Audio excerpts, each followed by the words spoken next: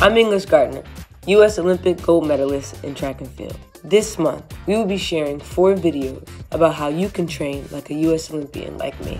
Some of the Sports Nutrition Advisory Panel from the American Dairy Association Northeast will be sharing their expertise on 4 key points that I consider crucial for my success. This week, we are wrapping things up with Dan, who will talk to us about the importance of keeping a positive mindset during your training and everyday life.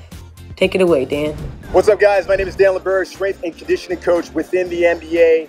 One of the most important steps you can take as an athlete in preparation for a highly competitive and intrinsically complex event such as the Olympics is to find and foster your foundation. Training in many ways is a process of laying bricks. We've got our nutrition brick, our strength brick, and let's not forget, our conditioning brick. Training in many ways is a process of putting these things together. Visualizing your preparation in such a manner can provide the confidence and care for you to compete with courage. Such a strategy can also help to minimize the negative processes we can fall victim to when dealing with complex external factors outside of our control, and the complex internal factors that we deal with as well.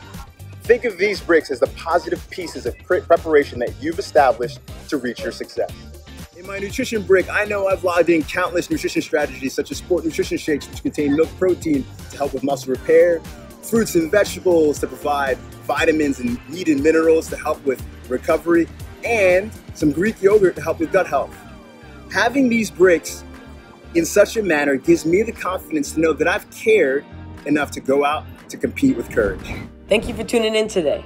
I hope you learned something new that can help you train like a U.S. Olympian too.